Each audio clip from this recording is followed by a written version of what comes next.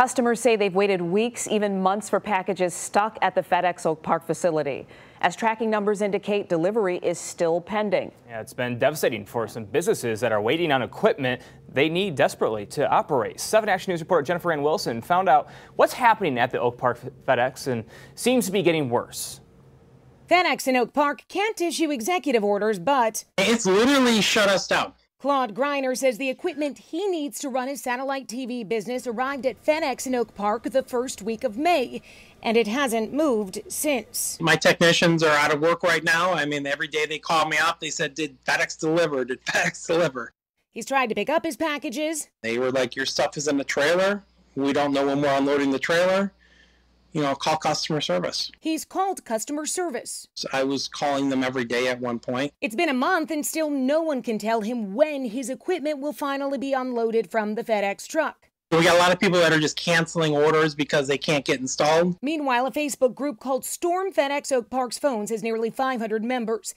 Other frustrated customers have reached out to me.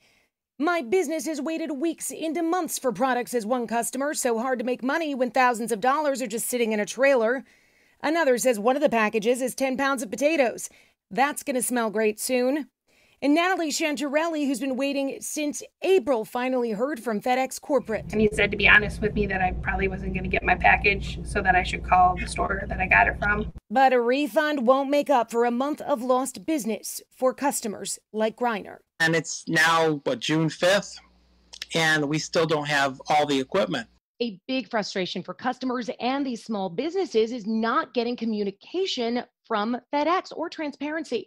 I've reached out multiple times to FedEx, and the only statement I've been able to receive so far admits to having delays of 2 to 3 days, significantly less than what many people are saying they're experiencing.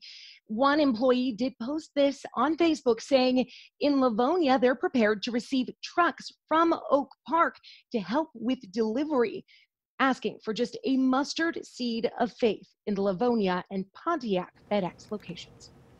I'm Jennifer Ann Wilson, 7 Action News.